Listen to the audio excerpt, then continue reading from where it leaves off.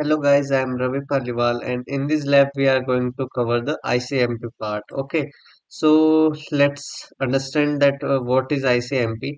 So ICMP stands for Internet Control Message Protocol and it is a network layer protocol that is used to send error messages and operational information that is used for error reporting and it has two main programs, Ping and Traceroute. Okay, so what Ping does that it uses echo request and reply messages to check the reachability of a host on the network. So using this, we can see that whether a device, router, or anything is reachable on the network or not. Okay, so we have also seen this in our IP lab using the pink plotter. Okay, so when we were doing with experiment with pink plotter, then also we have seen some ICMP messages. Okay, so there is one another task is network management,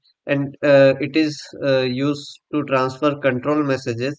And ICMP headers are encapsulated in IP datagrams, and the ICMP headers provide information about the type, the code of message, and some checksum information for the error checking. Okay, so let's open the command prompt. Okay, so we have opened the command prompt and we will open Wireshark also. Okay, so I have opened Wireshark also. Select the traffic that is on Wi-Fi and started capturing. Okay, so I have started capturing. I'll write here ping. I'll send a ping using ops is 10 and I'll send to spsu.se.in. Okay, so it is pinging to this address with IP address is this with 32 bytes of data.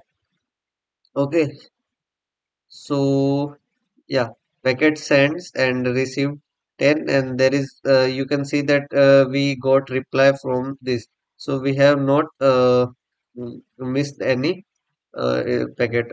Suppose I'll try a different address that is I think given in the manual. Okay, so suppose we try to ust.hk. Okay, ust.hk.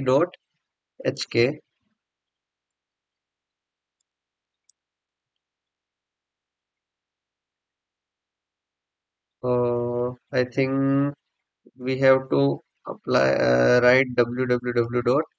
Sorry, again I have made mistake dot.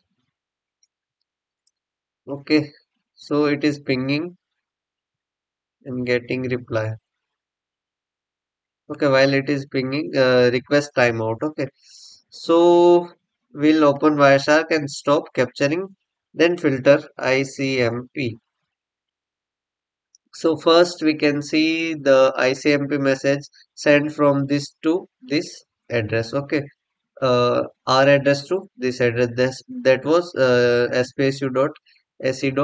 Okay, then we got response message from this address again. Reply request and reply messages are there. So we'll analyze these messages simply.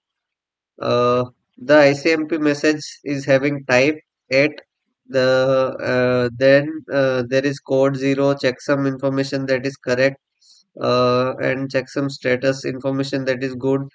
Then identifier and some sequence numbers and the data, some data that 32-bit data sent in the ICMP message and response in frame number 11. So frame number 11 is this and in this IP address send us a response that is ping reply and you can see that type is 0 code checksum correct good means this connection is good. So in this way we can see the ICMP messages. Okay, so at last we can see the yeah, this address we have tried a message that in that we have requested the what was that address, ust.hk. Okay, so in that address we can see that the type at and checksum and that all information. So using this information, you can answer the all lab questions provided in this guide, and that's all for ICMP. It is an advanced part for troubleshooting, but for the sake of lab, it's okay. We have covered the ICMP part. We have seen the request reply sequence. Okay.